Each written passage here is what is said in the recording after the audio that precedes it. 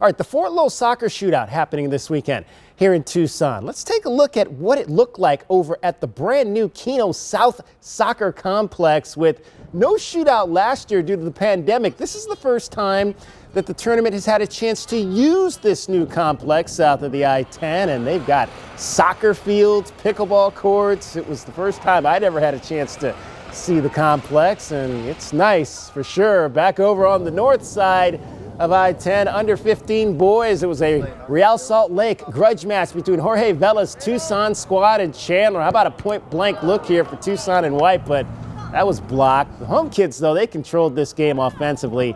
Chandler with a bad pass intercepted by Quentin McCall, and he makes the visitors pay. 1-0 Real Salt Lake, Southern Arizona. Vela's defense was up to the task today, kept goalkeeper Jose Ruiz there in gold clean on the afternoon. And how about some fancy footwork here from Cameron Riddle, 111. He's headed right, but he's going to score with the left. You'll be seeing a lot of these kids soon on high school fields near you. RSL, Southern Arizona, beats RSL Chandler 6-0.